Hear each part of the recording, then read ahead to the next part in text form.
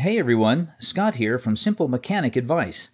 Today we're going to talk about how to fix a car horn that sounds weak. Here are the reasons and how to fix it. Blown fuse. Car horns usually function electronically. A blown out fuse will not transmit the required electrical current to power the horn. Here's how to replace the fuse. Check your car's manual to find the fuse's location. Usually the fuse box is on the panel inside your car or under the hood.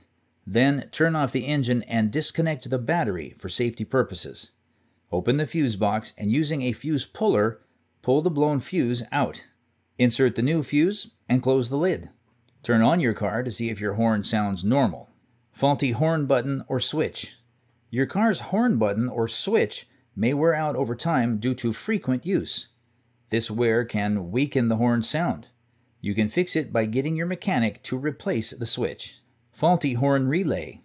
A horn relay is responsible for sending the electric signals to the horn and activating it to blow. If this relay is not functioning properly, the horn will not be able to sound strong. The horn relay is located in the fuse box.